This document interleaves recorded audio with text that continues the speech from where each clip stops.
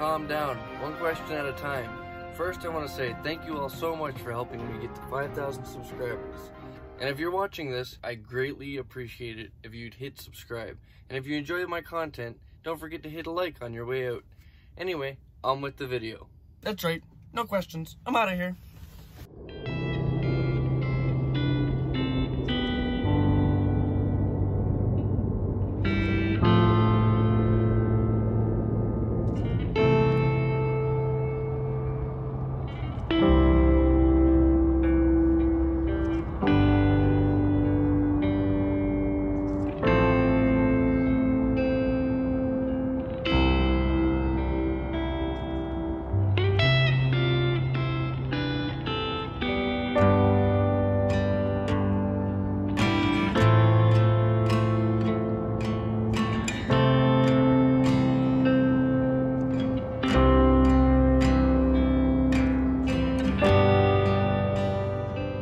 Good morning everybody, and welcome back to the channel.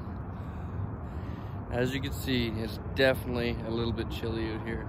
I think it was like -8 last night, so not horrible, but definitely enough to grab another blanket for, if you know what I mean. And as you guys seen in the last video, I have a dud heater, so I have been messing with it. I have it firing up right now, or at least trying to. And I'm gonna go over a couple quick things that I've done to try and keep it going. I've managed to get it going for up to 24 hours at one point. It's too early to be talking. But yeah, I got it going up to 24 hours at one point. Right now it's probably been going about an hour, so we will see if what I've done now has made any more improvements or made it any worse. And see if we can get this thing going. If not, I'm gonna MacGyver some kind of parts together, rid of all 3 of them, and try and make one so I can stay warm. But yeah, that's the goal for today. I just want to say thank you all to everybody who joined Willys Truck Life. I greatly appreciate you guys supporting him. He's a good old Newfoundland boy. Definitely a legend for living in that truck for 13 years. I managed to convince him the other day to finally go wash it, at the cost of washing my own, of course, to motivate him, but he got a video on that you guys should go check out as well.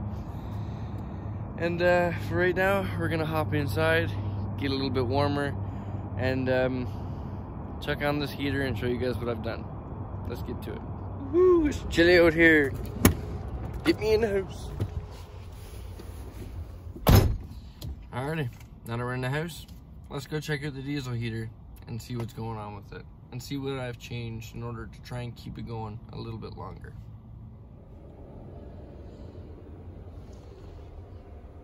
So as you can see, I've definitely got a long extension. And my theory behind this was that if I can get the heat blowing as far as possible away from the diesel heater, then it won't read such a high temperature. And it seemed to work a little bit. It definitely on screen reads the wrong temperature. Chrome showed he took the cap off, and Ginas Vanlife as well also took the cap off of their intake side just to get it more airflow in through. I did the same as well. And another thing I did is I seen Chrome kicking his heater, and I got so frustrated with mine, I did the same. So I hit my screen, and as I mentioned in my last video, this would not work on manual at all, like not even for a second. Now it won't work on auto, but it works on manual, and I can turn it up and down. But like I mentioned, the temperature doesn't read right.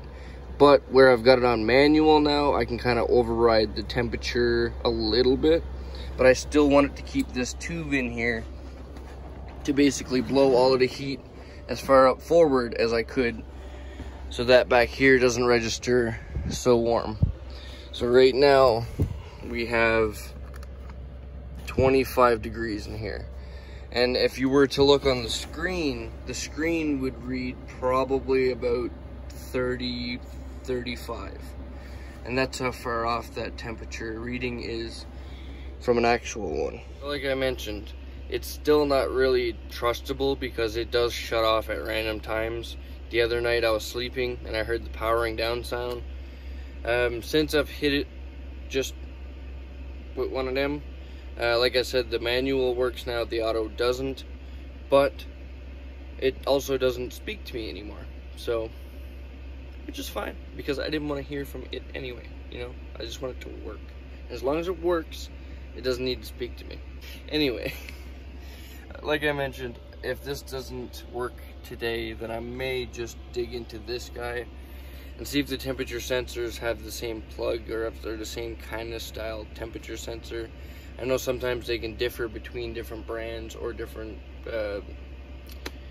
versions of it. I know that this screen has a different connection plug than that screen. So yeah, there's little tiny differences. For the most part, they are all the same, but just do your research. You know, I'm not an expert on this stuff. I'm learning as I go. But as the owner of 3 heaters, I'm definitely gotta say I've learned a lot through owning them over the years. I don't know everything. I don't think anybody does. I don't even think the manufacturers do. If you look at the manual and read the writing on that, oh my god. Little to no instructions. Basically crayons. But anyway, we're gonna let this run and see how long it goes for. And while I'm waiting, let's see who shows up. I'm parked in the usual spot here at Deerfoot City, and lately the guys have been all kind of pulling up in the mornings and saying hi, which I really enjoy. So also a couple new people as well have strolled by, knowing where I'm to, and I greatly appreciate you guys coming by. Well, that didn't last long. So that just goes to prove that even with the intake cap off and the heat vent side, I don't know what you're gonna call it, whatever, you know what I'm saying, where the heat comes out, having that tube, as long as mine is, even still doesn't get it away from it enough to, it doesn't get it away from it enough for it to not still overheat. That's what I'm trying to say. Hang in there with me, folks. This is why I don't like doing instructional videos. But anyway, you guys can see here, clearly it's still overheated. So all of my efforts so far have still failed. Next step is to possibly take it out, take that one apart, and try and jam them together to make one decent heater. I can't really do anything parts-wise for the small one that Chrome gave me, the 2 kilowatt, because I actually looked at it and that one's not a Weaver. And like I mentioned, that one's my favorite one because it's the one that actually lasted the longest. So Weaver, what's going on here, guys? But yeah, I'm gonna try and cobble together these 2 Weaver heaters and try and make one heater. But at this point, it's not looking like any of them are gonna be any type of reliable, so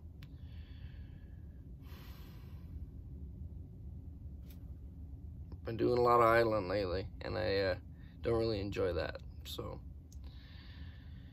hopefully we can make something happen here. But for right now, I'm gonna go grab myself a coffee, come back here, and wait for the guys to show up, and also wait for that sun to come up before I tackle anything. Because like you guys seen a second ago, it's definitely chilly here. But I'll catch up with you guys when the sun comes up.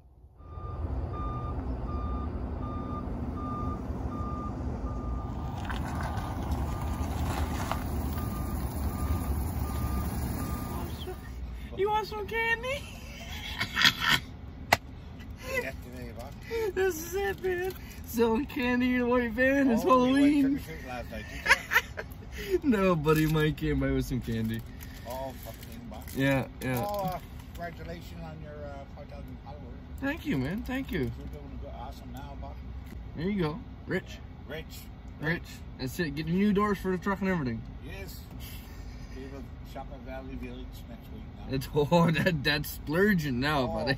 Oh, that's better than Walmart, I suppose.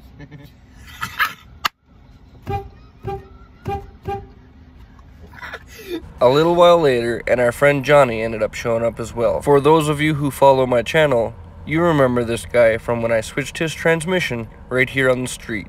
Unfortunately, that video was deleted for whatever reason. And while we were all hanging out, we ended up getting a pleasant surprise.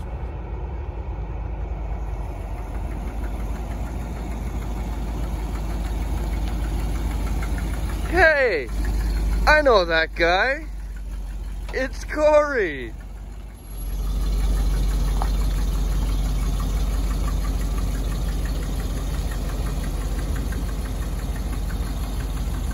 Hey, there's my little buddy. There's my little buddy. Morning, brother. What brings you this way? Oh, surprise. Definitely a surprise. Look a little smoky up there. It's getting bigger. So since Cory decided to join us and surprise us with a visit, we ended up hanging out and chatting the morning away. But eventually, it came time to me to get back to messing with these diesel heaters and try and get one good enough to actually be able to put back in to my home. I honestly can't count the amount of times that my diesel heater has been in and out of this part of my van. And I'm pretty sure I've covered this before at least one time already. But for everyone that's curious, I'll give a reminder on what it looks like laying in the snow and looking up underneath the van to where the diesel heater is mounted. Let's go. Once underneath the van, looking up, you can see the exhaust, the intake, and the fuel line. Also, the 4 bolts you're going to need to remove in order to get the diesel heater out from inside of the van. Another thing to remove is also the fuel pump wires and the fuel pump itself.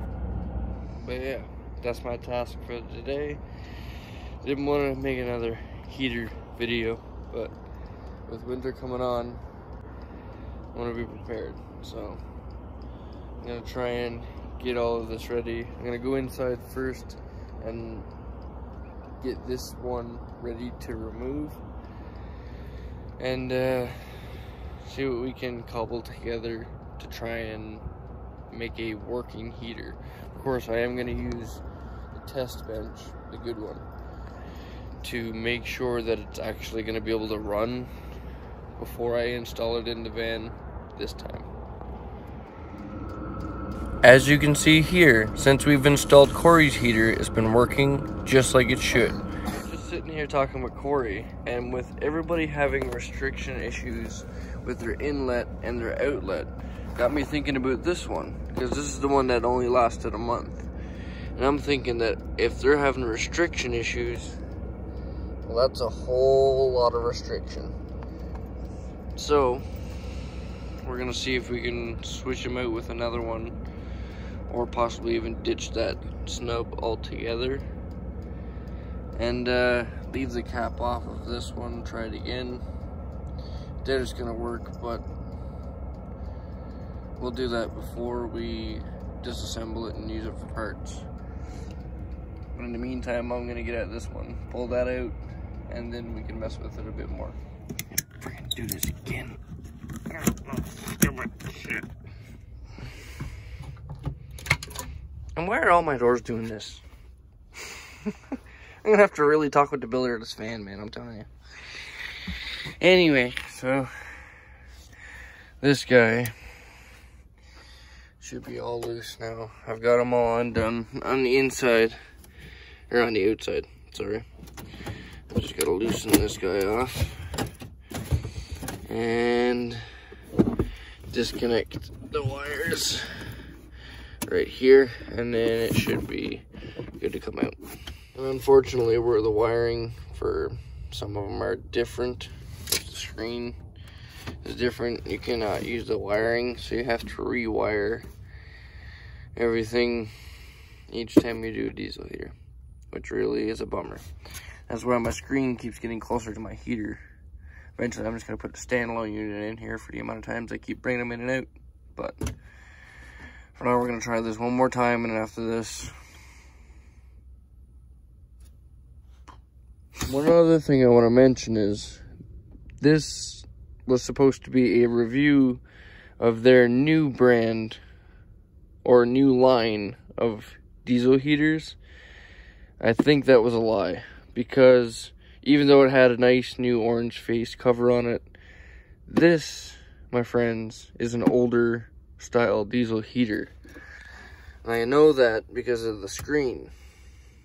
This screen has been around a while. I've done some research on it, and the screen is not their new line. So that means they're putting their old heaters in their new kind of orange fancy casings and calling it a new line.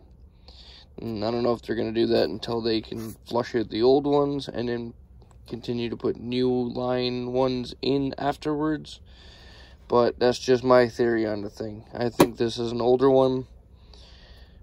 They put lipstick on a pig to try and make it look like their new brand.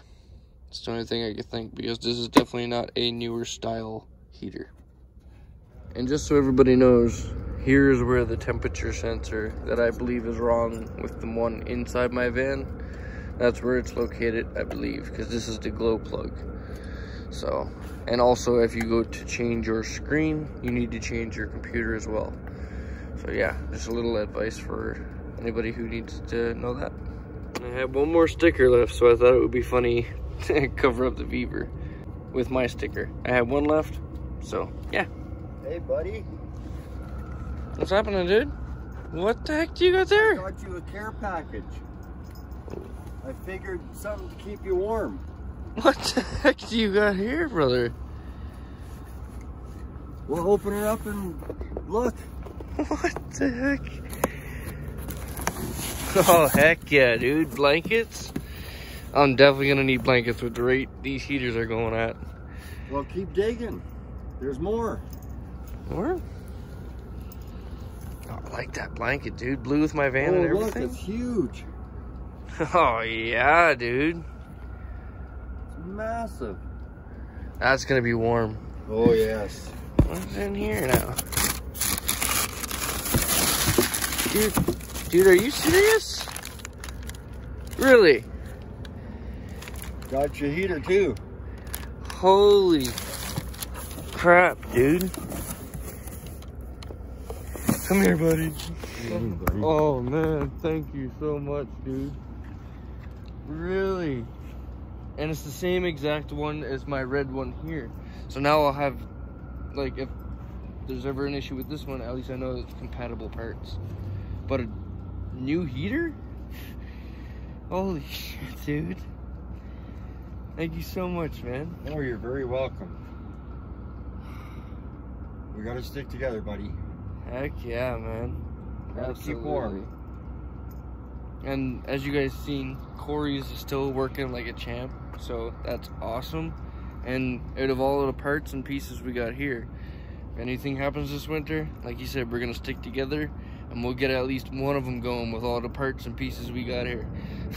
So, let's get her installed. Let's do it. What we did just notice is that this one has the 4 snub as well. And like I was just saying, this I think is going to cause a lot of restriction. So the 8 kilowatt inside the van right now has a 1 snub for the, or a 1 tube thing. Hey, listen to you.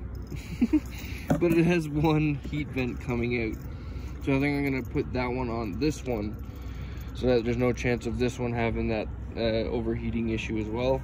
And I'm going to do exactly like I said I would do on the other ones, is take this cap off, put a tube on there so we know it's getting a full air through the heater, and there should be no reason for an overheating error. And if that doesn't work, then we're just gonna have to put a turbo on it, man. I don't know what to do after that, you know. Put a turbo on this end, have it blow through, no reason for overheating. Maybe I'll be the first one to turbo a diesel heater. Stay tuned. Okay, so like I was mentioning, we're gonna switch out the internals of this, just so that everybody doesn't get confused with all of the heaters going on here. I labeled them so that it's a little easier to understand. So that one came from Chrome, that's the 2 kilowatt. This one was sent from a subscriber last year. That gave up on me in -30. This one came from Cory, and this one came from Viva. But where I was talking about the restriction issue, we're gonna switch them. That's why I have that little switcheroo. because this one is now going to be the internals of the Beaver scent one, and then I'm going to take the internals of the Cory scent one and put them in this guy. Yeah, if you understand it, you understand it. If you don't, then I'm sorry. But yeah, that's what's going on. Once you have them open and apart like this, it's going to basically look like this. I'll put up a little picture right here explaining what each part does. Give you guys a second to look at it. But what I'm going to mention to you guys is that inside and internally or whatnot, they're basically all the same. This is an 8 kilowatt, like that's an 8 kilowatt. For people who say that they're all the same size, they're just labeling them different sizes. This is the proving one. So this is my 2 kilowatt and that's the 8 kilowatt. And there's a clear size difference. So just so you all know, from a 2 kilowatt to an 8 kilowatt, the size is actually different. But where you mount the actual heater to your vehicle is all the same size hole. It's just the unit itself is bigger. Yeah, now I'm gonna take that one out, put that in there, take that one, put that one in there. I don't even get it at this point. So like I mentioned, sorry, can't you see I'm filming here? I'm trying to like give instructions and stuff.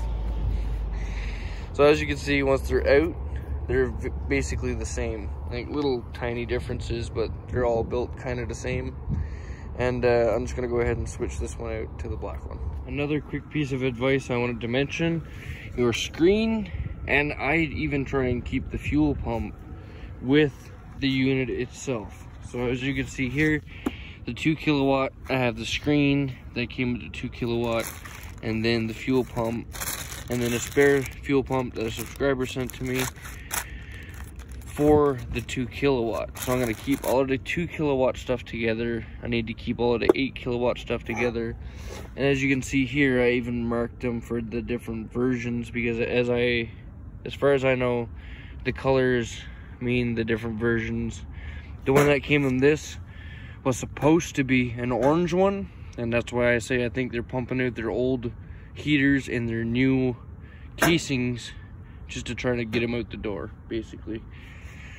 But yeah, I'm marking everything as best I can. I did at one point used to tear apart engines and work at an engine specialist shop, so I'm pretty used to labeling all of the parts and stuff like that and keeping everything in order. So let's hope that this keeping everything in order pays off in the end. It seems to have so far, and always has for me. And yeah. Also, for anybody curious on what size hole you need to drill in your vehicle in order to mount one of these things, this will give you the right idea on what size hole you need to drill. So yeah, the reason you have to do this, a lot of people think that you could just drill the exhaust in the intake. That's incorrect, because if you want to mount it to your body with the plate, then you need to cut out this hole. Even Beaver themselves did the exact same right here. So this would be your floor of your vehicle, and then this is the hole you need to mount, because this piece of metal here will count as that plate that you see. This guy right here. So this piece of metal acts as that plate. That plate is in your vehicle. When this plate is in your vehicle, that's the hole that needs to gape through, because your hole gets sealed off with this.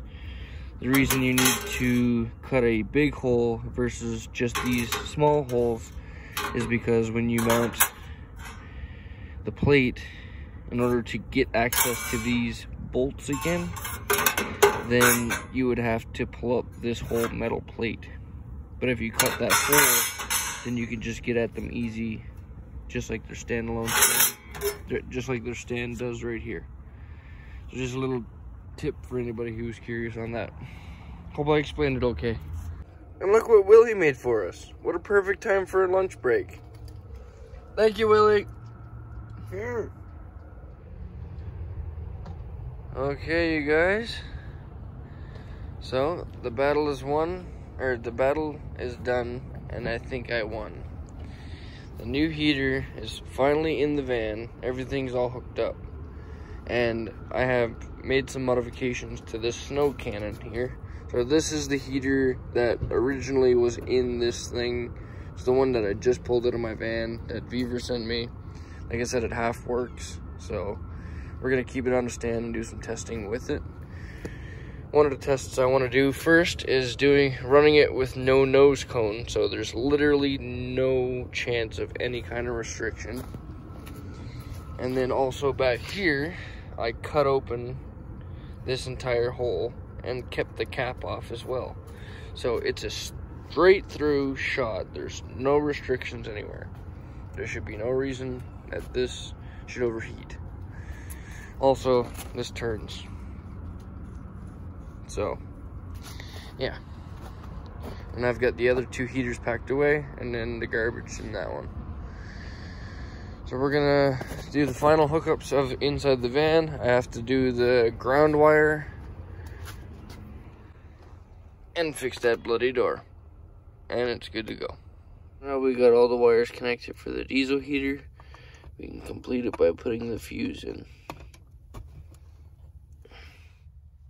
And this is the screen. As you can see, I'm just mounting it temporary because we're gonna hope it's there permanently, but for now, we're gonna do this, and then if we have to do something else, we can test it all out. Okay, here goes nothing.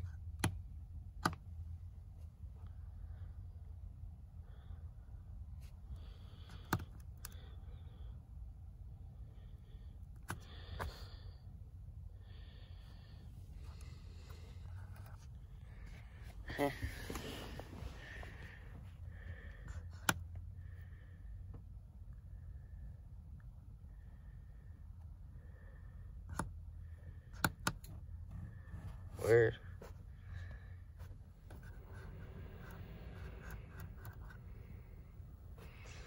So I've run this screen before. It's gonna take me a minute to remember how it works. But yeah, I remember that I did really like this one because it was just simple. It didn't have a bunch of options. It was just on, off. If it turns off, then you figured it. But it's kind of like a carburetor in that sense. Well, I just heard a vibration, came in, and the top tried to vibrate off. So I just threw some tape on here to try and hold it down. There's no real heat on the plastic end. It's basically all here. I can feel it heating up right now, and here is no heat at all.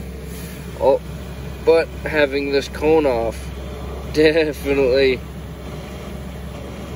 has a lot more suction. So I might get a piece of tube like this and extend this maybe to another spot. I'm not sure, but get another tube at least to come up so that it clears all the debris. Once we were done with the diesel heater installs, Cory mentioned that his van wasn't throwing heat and he thought that it was the thermostat. So we decided to change it since Canadian Tire was so close. Unfortunately, we ended up running into a little hiccup, of course, our own faults. We ended up having to do it 2 times because we rushed the first time, and don't rush stuff. That's all I gotta say about that. So, yeah, got it the second time. Now we're just gonna let it set in, and then should be good for a fire up and to add the radiator fluid once again.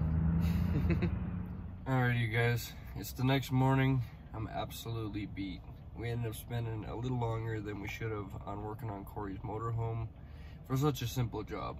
I didn't mind helping him. He's helped me. That's how we do it in this community. But we, regardless, spent a little too much time on it, just trying to rush it the first time. Thankfully, John came, talked some sense into us. We did it the proper way. Moral of the story, don't rush a simple job, because a simple job can become something more than what you expect it to be if you rush it. So yeah. Also, that could be a good tip for Beaver, because it seems like they're trying to rush their heaters out. Take your time, you guys. Build a good product. We don't want to be buying absolute crap. And on that topic, I just want to mention, thank you so much, Cory, for buying me that new heater. I ended up mounting this extended tube onto this one as well, just because I've kind of enjoyed having the accessibility to pull the heat anywhere I want. At nights, I end up pulling it off just to have the, you know, back here heat, because that's where I'm sleeping for the most part, and I don't need to heat up here, is what I'm trying to say. So, yeah, but this thing has been working like a champ, and on high, on low, it's just doing its thing. It's taking a regular amount of fuel. I do want to mention the one that Beaver sent me, probably due to its issue with whatever it's got going on, but that thing was drinking like 5 liters in 24 hours, which is, it's a lot of fuel. So this thing has just been sipping on it. I think I went through like maybe a quarter tank since it's been on, and it's been close to on for like 17 hours now. So yeah, thank you so much, Cory, for that. And thank you all for helping me get to 5,000 subscribers. That is amazing, you guys. 5,000 subscribers. It blows my mind. And also for you guys' support on watching my last video about the Beaver diesel heaters. I'm really happy to be able to share this knowledge with you guys and get the warnings out, because I've seen far too many people buying these heaters and just expecting the world out of them, when in reality there are a lot of issues people just don't speak about. You can go for a more high quality heater, such as like an Escobar. There's a place here in Calgary called Polar Mobility. Van Maruth actually got her diesel heater installed by them. It's a little pricey, like I said, the higher the brand, but you're also buying quality, and you can get a gas heater versus these dirty old diesel heaters that plug up all the time. So eventually one day, you know, I'll get to a point where I can get a nice gas heater, plumb it into my fuel tank, and be done with all this auxiliary diesel crap. I'll donate all my heaters off to people who need them and have the right power source to run them. But that's enough of me rambling. I really appreciate you guys all hanging in here, man. I really do. It means the world to me that we can help this channel grow. And I'm really enjoying having you all here with me, following along on my crazy life adventures. You know, there's a lot of ups, a lot of downs, but that's van life, you know. This is the reality of it. Not everything's glitz and glamour. We have struggles that we need to go through. There are plenty of people doing a lot worse than we are, and I think well, I know it really means a lot to me to be able to give back to those people, because as you've seen, you know, it comes back to you. It's called karma, right? Like, Cory started off in a Honda Pilot, kind of bummed about being in a Honda Pilot. He met up with all of us, and we totally changed his mind on how it feels to be a vehicle dweller and live in a vehicle. You know, it's not something to be ashamed of. We are living the life that we want to live. I know I am, for the most part, but I believe that once you get used to and comfortable to this lifestyle, it's a big eye-opener to a lot of people. I've had emails, comments, and even people coming up to me in person saying how it actually has changed them for the better. You know, being more organized, being more able to adapt to certain things in life, and just life and lifestyle definitely puts that on you. You need to be a MacGyver in a sense, and also be a survivalist to just deal with the things that life throws our way. But we never give up on living life, because life is the most precious thing we have. And on that note, you guys, I'm gonna end the video off here. Thank you all so much again for all the support, and we'll see you guys in the next one. Also, if any of you have stickers or want a sticker on this diesel heater testing stand that I have, such as this woman that I met here in the parking lot, be sure to email me for the mailing address to get yours put on here. All links can be found in the description below.